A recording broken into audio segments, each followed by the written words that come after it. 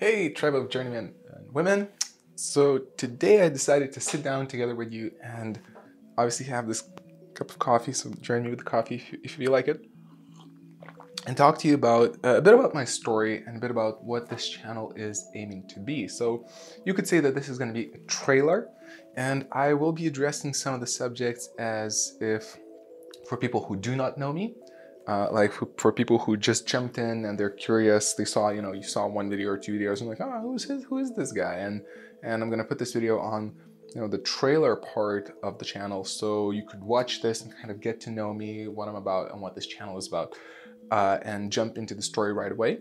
But also, if you do know me from some of the other journeys that are already public, and or you know me personally, I will be doing my best to not only kind of satisfy the new people, but also if you're already going on along this journey, I will do my best to also clarify some of the intentions of this channel and share some valuable, unique lessons that I learned through this journey, so that you could also kind of become more in sync with what's happening here. And so it's not going to be a waste, even if you are kind of the general outline of things. This is going to be a recap, but also I'll add some new things. So just kind of, as long as you're interested and you're not bored listening to this, then, just stick with me.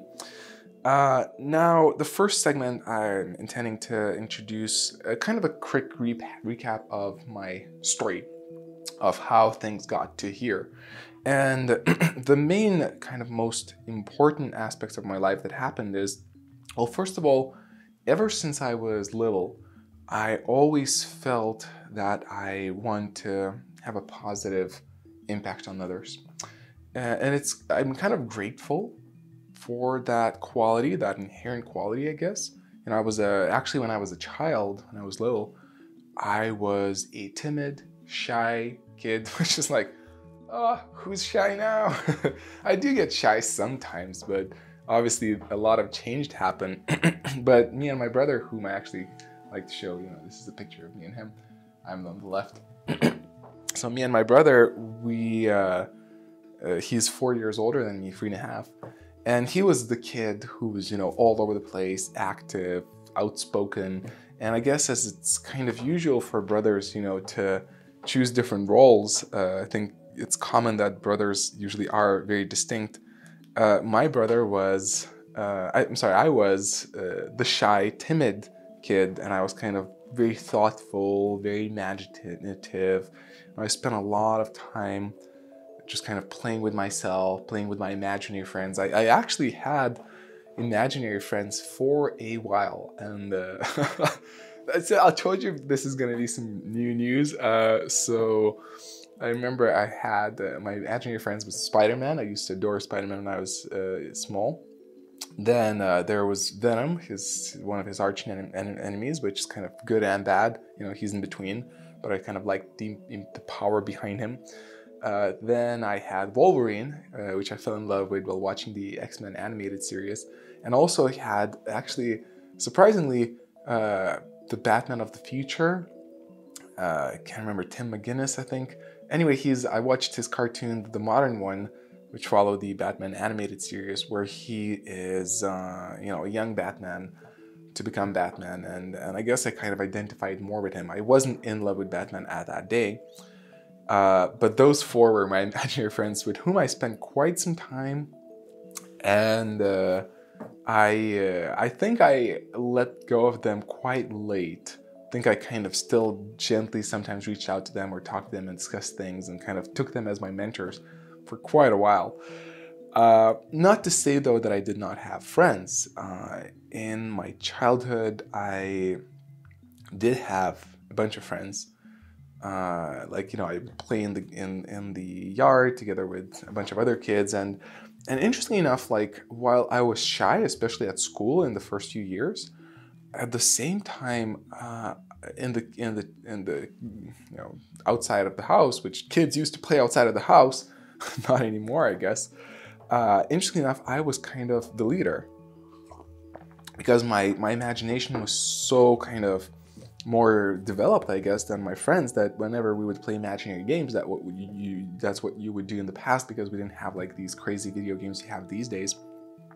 so that I would be the one responsible to be the one to create the storyline, and then we would get into it, and yeah, I kind of took the leadership role many times. But kind of what I'm aiming to say in this storyline is that I was always very sensitive and thoughtful and imaginative, and I think that part of that led me to being also empathetic, which I don't know if anybody knows that word. It's in Lithuanian, in my language, it's a common word, but when you feel for others, when, you know, if somebody hurts their finger and you're like, it hurts you. I had a very strong sense of that. And when I reflect back into my life, I actually consider that I'm very grateful I had this quality, because I would feel for people and I would care for them. Like, I remember there's this piece of paper, like a notebook from my first year in school or second year in school, where we were encouraged to write some stuff. And it's a long story, so I'll go short, but there was a question. So what do you want to do? What do you want to do in life, or something like that, you know? And most people wrote like, I want to be an astronaut or whatever, you know, president, that stuff. But I think from what I remember, I wrote that I would like to eliminate poverty from the world and kind of make sure that all homeless people would have a home, something like that.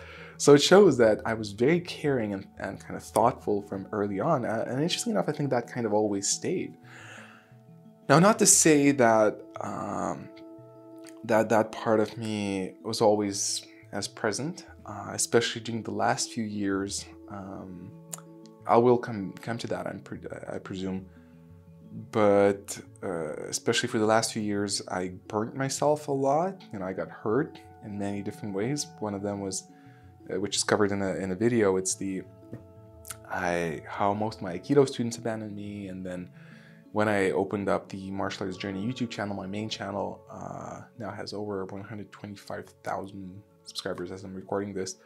You know, I kind of went into war with some parts of the martial arts, and a lot of people hated me and criticized me, and so I think all of that kind of dimmed down my natural inherent quality of caring for people. I think it was always there, but when you get hurt, I think you kind of cover it into a shell, and you become more careful about, you know, what you do and how you reach out to others. But these days, I realized, you know what, I need to own this part. I need to come back to that desire that I had ever since I was a kid and just let it loose, just like care about everyone 110%. And, you know, I learned my lessons. I kind of learned how not to, you know, get tricked as much or get hurt as much as I used to, as I did. So I'm more cautious, I'm more aware of what mistakes not to do. I'm sure I will do many more still, but now I have more intelligence to how to be that caring and giving person, and that's kind of this journey this channel is all about. But I kind of jumped to the end, and let's make sure we don't skip too many parts, and let's come back into the past. So I was a creative, empathetic, I guess that's how we pronounce it, child, and very caring. And the problem was I was growing up in a rough city. I saw a lot of crimes, a lot of violence. My friends got beaten up all the time. I have this covered in some other video, so I won't go into detail in that. But I think that made me even more caring, because I would question, so why do people do this? Why is this happening? And what could I do about that? That later helped me resonate actually with the character of Batman, because, you know, Gotham, if you know the mythology. Then I discovered Aikido. When I was 14, a friend of mine invited me to try out Aikido, and I was already in love with the Japanese culture, especially the samurai culture. I loved the movie The Last Samurai. And I always was intrigued about martial arts, but never really trained one. But then my friend invited me to try out Aikido, and from the first time I saw it, I was like, this is perfect for me. You know, they have the swords, which I loved, and I was a very peaceful kid. I didn't like violence, and Aikido was promising to give you a martial art which is peaceful, where you don't use violence to protect yourself and others, and it's all about protecting. So I was like, this is just perfect for me. And also there were hakamas, the fancy Aikido pants that you see them wearing, which I was like, I want one. Thing is, you have to earn one. In Aikido, they don't give it to you until you get like close to a black belt. So I earned it, but that also kind of motivated me. So there were so many things which fell into place then. And I really liked Aikido. I really liked training it. And I started when I was 14, just turned 14. There's kind of a significant point in my life that happened too, is my dad had a stroke actually during that kind of around that time.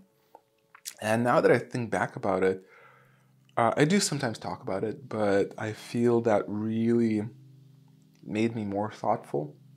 Because while I was a timid, shy child, around when I was 12, I actually started becoming much more open, and I started hanging out with the cool kids.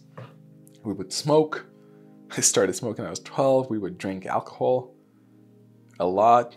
I was the one who drank most. Yeah. So yeah, and so I was hanging out with them, partying. I was the youngest kid with them, but I guess I was a bit more mature for my age, so they really liked me. I was called, my nickname was Demon. I would always wear sunglasses day, night. I have this kind of character, so the kids really liked me, and I kind of became party of the soul. I started also doing theater in school. I got main roles. It's a whole funny story in its own, but I kind of really opened up. And but I think when my dad had a stroke and he survived, and he's still around and everything, and it's a great story about that it turned out so good. But now that I look back, I think it actually made me think about life a bit more. I think that experience, that being exposed to that made me realize somewhere inside that life is just unpredictable and it's short. It was a direct experience because I saw him, how he crumbled. I actually remember that day really well. My dad is very athletic. He's training every day for last 30 years or something, and doesn't skip one day ever, besides the moment where he was recovering from the stroke. But then he was training, and he came into the room and he couldn't talk, and I saw that. I was like, what the fuck? And I guess I was too young. I think I was 13, just before I started Aikido, I guess. Or just, yeah, anyway, well, I still didn't really cope and understand what the heck is happening. But I saw him, there, and the ambulance taking him away, and kind of went through that. And while I didn't recognize that at the time, I realized that made me realize that life is short. And that's actually one of the core, core parts of my value system, of what drives me. To this day, I keep reminding myself, and I like to remind myself, that life is short. That it can be way shorter than you think, and it's something I keep making sure that I would address and remember. Sometimes I ask, not anymore actually, but for a while I used to ask very constantly. So if I would have 1 year to live, what I would do. And I lived like that for a while. I think I just kind of became used to living like that, so I don't need to actually even ask that anymore. But at that moment, I realized life is fragile, and I think it's such a great gift. It's something actually I read once when I was into Aikido, and I read all the possible books about it. There's one Aikido instructor who said that specifically, and it's a thought I liked. He said that death is the greatest gift that human beings have. And the way he justified that, argumented it, he said that because you know that life is fleeting, that life can end any time, that you will die one day, that makes you appreciate it more and strive to do more during that life. But if life would be endless, that's kind of what vampire movies sometimes look at, then you kind of become numb and you don't care about anything because you're like, it's going forever. And I don't necessarily know or think if that would be like that, but I kind of resonated with that idea, and I thought there's some truth to it. And I do remind myself even these days sometimes, like, life is, we all feel like we are the hero of our story, and to a degree we are. But the deal is, most of us feel like we are the center of the world, which is false. We all feel like the world is about me, and that, death is for others. Other people die, I won't die, unless you're exposed to death, like you work at a place where death is a common part of it. In the Western society, we kind of try to dim down the knowledge of death. There's, like in India, you can see corpses on the street, or there's a place where they burn corpses all day long, and you can come in as a tourist and watch. And so death is really kind of part of life there. In the West, we really try to kind of pretend like death doesn't exist. We don't talk about death much, and I think I guess we are trying to make ourselves feel more comfortable,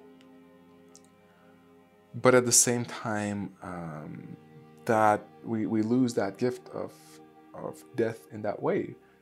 And to make sure that I'm stay conscious about that, I do sometimes stop, and even like a couple days ago I stopped, I looked at the sky and the stars, and I thought, oh, shit, this is not gonna last forever. Yeah, let's drink some coffee. But yeah, and I think some people, they live like they would live forever. And they're like, oh, I'm going to do what I really want to do sometime later. And, doing what you want to do is not that easy. I'm planning to address that more as we go into the future, because, I was able to successfully start off a number of projects of living by doing what I personally want to do. And it's a lot of work. It's way more work than people sometimes think, especially, I guess, the millenniums. But, that's a subject for another day. But yeah, I think embracing that knowledge that life is fleeting, that you think you're going to live until 90 or 100, but to realize that actually any day could be your last one. It's a scary thought, of course, my goodness. But when you realize it, you suddenly start to appreciate things more, and you realize, I don't maybe have as much time as I think. So I should start, thinking more and how I want to spend my time. And to come back to my own story, so yeah, I guess that exposure to that situation, my dad having a stroke, kind of made that clear to me, and I think I started to reflect about that often. And I would think, man, I don't know how much I will live, so I really need to make sure, because I always cared about the world, and now I understood that life can be short. Life is short, and it can be even shorter than you think. I really need to push hard and make sure that I do something significant, that if I really want to have a positive impact on the world, I need to work my ass off and not waste time. And that's where I actually kind of closed down in on myself. I started pushing away my friends, or most of them, especially the cool kids. They got into drugs, and I didn't want to go into drugs, especially at that time. It was way too early to try out drugs, and a lot of them, went through hard shit because of the drugs. So I didn't. I'm happy I pushed that away. But I also kind of excluded myself and kind of became even more thoughtful, started reading books, and then the whole period went through me deciding what I will do after high school, which is a tough period, but that's covered in a different video. But yeah, and then I realized I wanted to become an Aikido instructor. So I devoted myself entirely to reading books and practicing as much as I can, watching all the possible videos about it. So I kind of intuitively understood that I will be as valuable as much as value I will possess, as much as I will know and be able to do. That eventually led me to Switzerland to live in a martial arts / spiritual school. And I think that was kind of also driven by the knowledge that one day I will die, and if I really want to become good, I need to fully kind of immerse myself in the learning process. So living in a martial arts school was ideal for me at the day. and it kind of worked out. It did help me achieve my goals. I think actually I kind of had that quality of life being futile and me wanting to contribute to the world continue to lead me. And so when I opened my Aikido school, my Aikido dojo, my Aikido is meditation yoga, there's part of me I always tried to teach. Each time I would teach the best class possible. That was part of my methodology, and it's a tough one. I wouldn't necessarily recommend it, but that was my way to go. I would each time I would try to teach the best class possible, and because I felt like, you know, who knows how much I will be able to give. So I was really head into the whole school, and I was really engaging my community and trying to change their lives. Now again, this is covered in another video, you know, how eventually that part of that made me lose most of my students. I took some wrong decisions. I made some wrong decisions. I copied the wrong things from my Aikido instructor, and you know, I was too young as well and didn't know many things that would have been useful. And then I lost a lot of my Aikido students. That was painful, that hurt me. But then I started recovering. I started getting some students back, and that's when I started my Aikido channel. It initially was a YouTube Aikido channel. I started putting out tutorials, Aikido tutorials, and I turned out to be good. So I was running my dojo, and simultaneously at the side, like as a hobby, I was running my YouTube channel. And early enough, I noticed, I looked at it, and I was like, holy crap, this is gonna be big. I will be able to sustain myself financially by this, and I will have a huge impact through this channel. And back then I was married. I got married in 2012. Oh wait, no. Okay, I met my. Long story for another day. I started living with my ex-partner in 2012, and I think we got married in 2014. But we were engaged from the first year. So yeah, so I was already living with my partner. Probably we were already married when I started my YouTube channel. And she actually encouraged me to start the YouTube channel initially, and then I saw the potential in it. And one day I approached her and I'm like, you know what? This is gonna be huge. Like, you know, this is like, this is gonna be our main financial base, and I will be able to reach so many people and have impact on so many people through this channel. It's like, it's gonna be amazing. And that was like, you know, I had like, I don't know, 200 subscribers, you know, a few thousand views, but I could see that.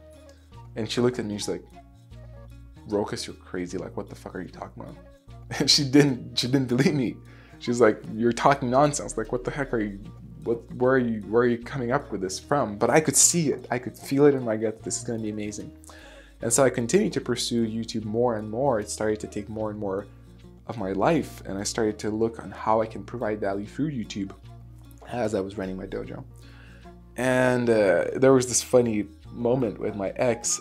She because I kept telling her this is going to be big, this is going to be big, and she got tired of it, and she told me, okay, when you're going to earn 400 euros from your YouTube videos, then I will tell you, okay, you were right, and I will, you know, I will never say this is nonsense to you anymore.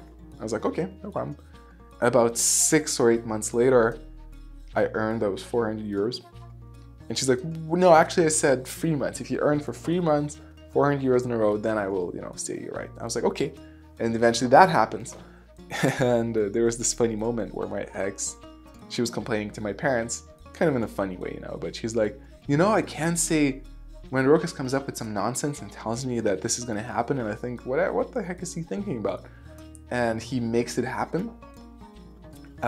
He doesn't make it happen, but when I come to her and I tell her that, and she thinks I'm crazy, she's complaining to my parents that she can't tell me that I'm crazy, because now she's thinking maybe he will make it happen, although I don't even believe in him. And my mom laughs, and I'm sitting there too, and she's like, oh, we're already used to that. I'm like, what do you mean, Mom? And she's like, well, anytime Rokas comes and tells us something crazy he's planning to do, which sounds like impossible, and we think it's impossible, we tell him, yeah, go ahead, honey, it's gonna be great. And so the idea was like, they don't necessarily believe me, but they saw me prove them wrong so many times in those big projects that they're like, she was laughing and saying that, you know, that they don't say that I'm crazy anymore because there's a big chance I actually will prove the impossible to be possible. And I look at my mom and I'm like, and I thought you always believed in me. Turns out, you know, you have those doubts, but you're just used to not saying no anymore because, you know, I can prove them wrong. It was a funny moment. But anyway, so I saw the potential in YouTube, and I made my Aikido YouTube channel become one of the 3 biggest YouTube channels in the world.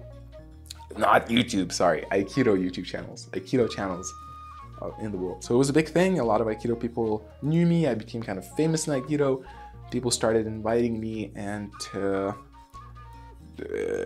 they started inviting me into their own dojo. I taught a seminar in Germany, and I was invited to teach a seminar in France, and more of those discussions came. But then I filmed a crucial video in my life, Aikido versus MMA, which made me question my martial arts, and I realized it's an important subject, so I started covering that subject.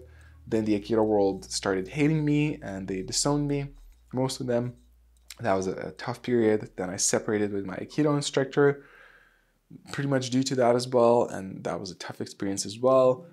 But I lived through it, and I kept developing my martial arts journey channel, and eventually that led me to closing my dojo, moving to the States for about 6-7 months. I devoted myself to a full-on mixed martial arts program, MMA, which at the end of I had a mixed martial arts fight, and which was great because it was on my bucket list. And again, it was kind of the same approach. If you want to learn something, completely, you know, dive head deep into it, and that's what I did. For 6 months, I was just training every day for, you know, a couple of times per day. So that was a great, amazing journey, and my martial arts journey channel reached 100,000 subscribers. I eventually started making my living off of it. All my money came from it, still does. Most of my money comes from that channel. Then I moved to Ireland, where I trained with one of the best known mixed martial arts instructors, coaches, John Kavanagh, who is, you know, I hate to say this part, but I guess it's inevitable to say, but you know, he's also known for being the coach of Conor McGregor.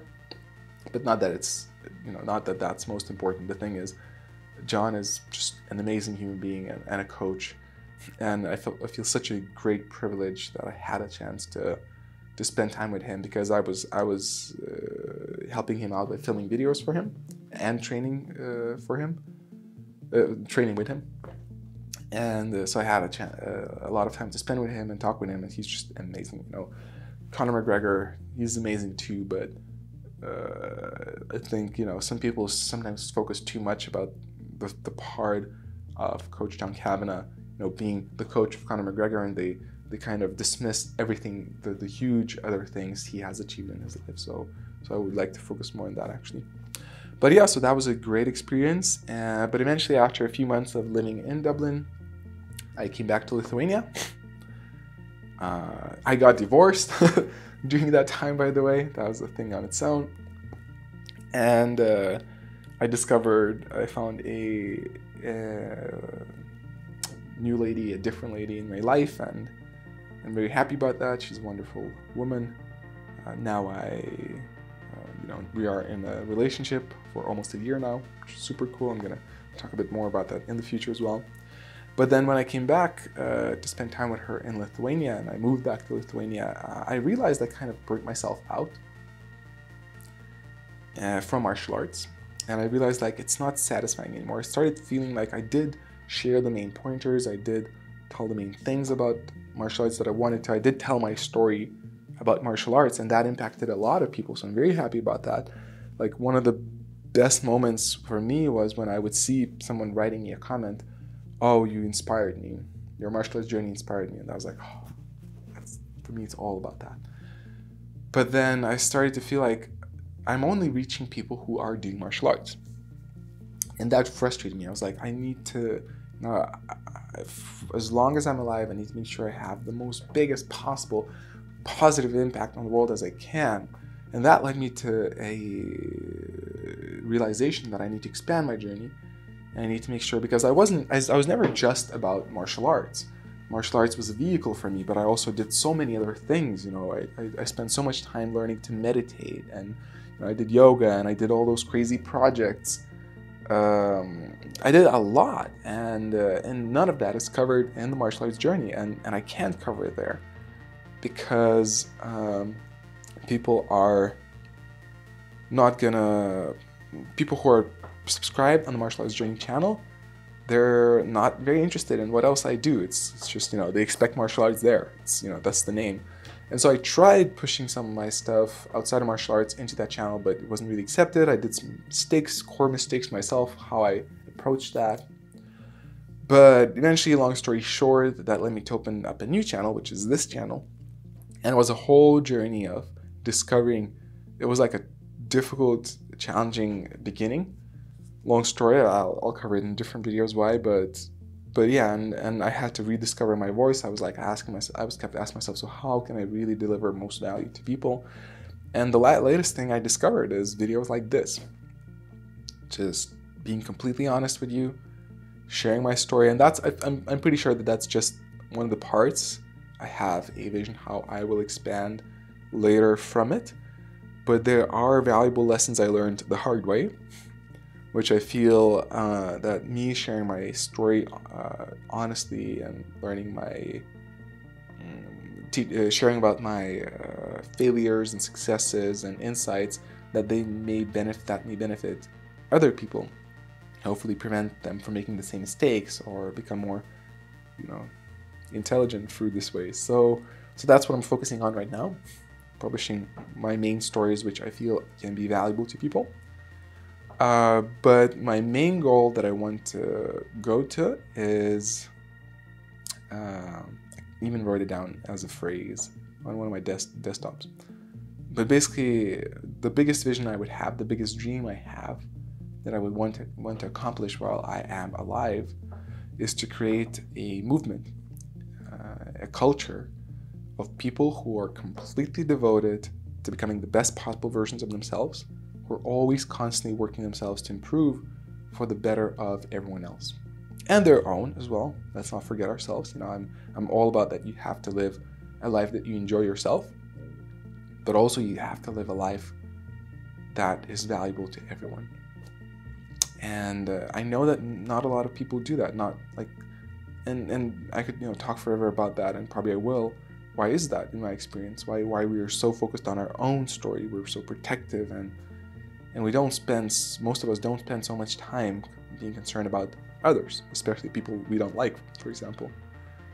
But I would like to inspire as many people as I can to make that shift and to consider everyone else more than they do today, and become the best possible versions of themselves so that they would enrich the world.